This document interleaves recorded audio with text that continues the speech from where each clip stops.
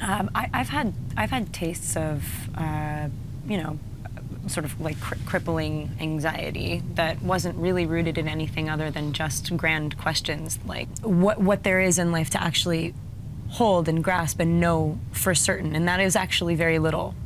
Yeah. And so when you're reminded of that, it's kind of difficult to function in a normal setting. What does it mean to be human if you don't know where you came from? How can you figure out where you're going? I think that there is a concrete answer.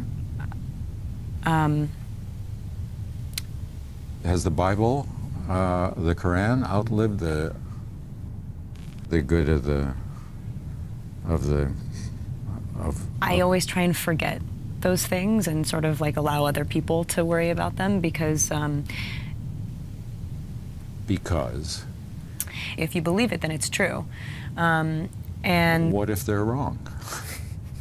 That speaks to like the definition of one's own reality. Pardon?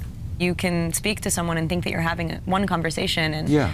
And the other person can be having an entirely different experience. And that's in life too. That's like we could, you know, obviously like that could be happening between us right now verbally, but it's like being cooking a meal.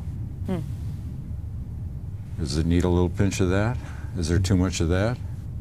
Should we adjust the recipe before we shove it in front of people? Or are we just gonna